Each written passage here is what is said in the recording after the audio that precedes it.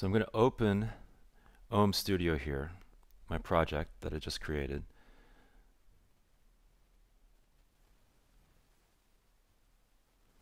And here we go, and we see what one track that's right here. To name the track, it's a little bit hard to see, but you can name it like this. I'm going to name it with my UCI net ID. That's a possibility. Also, over here, notice that there is the inspector panel, and if you select various objects like this one, for example, you'll see that you can actually edit the properties of whatever it is that you've selected, and notice that you can enter your name here too.